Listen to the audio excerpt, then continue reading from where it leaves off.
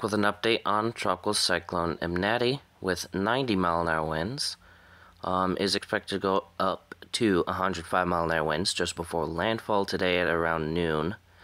Although with the rate of weakening, I wouldn't be surprised if this goes to like 75 to 85 mile-an-hour winds upon landfall. But I could be wrong, and it could go up to the 105 as forecasted.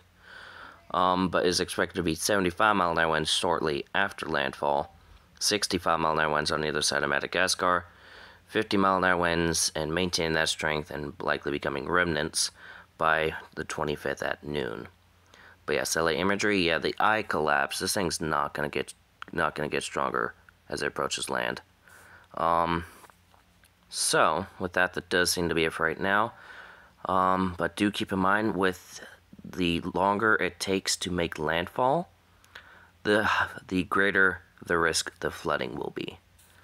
And with the mountains and volcanoes in the area, that would increase the risk for mudslides and lahars. So that would be a issue.